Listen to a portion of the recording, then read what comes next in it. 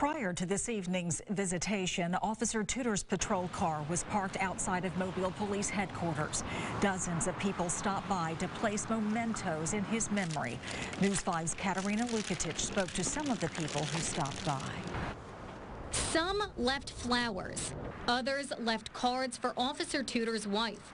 People who came by were emotional, wanting to say thank you to a fallen hero. My heart just aches for his wife and his family, and you know, he's out trying to keep us safe, you know, and I just hate it happen. Sherry Graham says Officer Tuder responded to a 911 call she made when he worked in the 1st Precinct. He was a good guy and very quiet, but listened to the community, and I'm proud to be in the precinct that he was a member of our law enforcement team.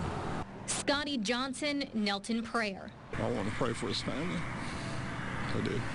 Inside police headquarters, flowers sent by the New York Yankees sit beside a display for Officer Tuder. His name will be added to a list of officers taken from us too soon.